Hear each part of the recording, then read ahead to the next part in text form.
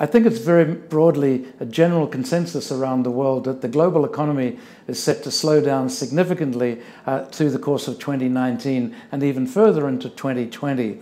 We're seeing all sorts of concerns out there at the moment, increasingly trade concerns. We're seeing concerns about tightening liquidity as central banks remove quantitative easing from their agendas in the monetary system. We're going to see liquidity being tightened and interest rates rise a little bit further from where we are right now. Also, that means we're likely to see differing responses from governments around the world.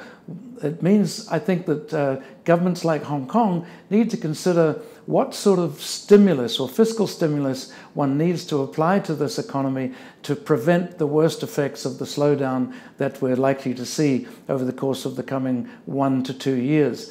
Hong Kong is far from immune to these concerns. We're expecting to see the problems from rising debt levels in many parts of the world, which could impact on the banking system and the financial system around the world.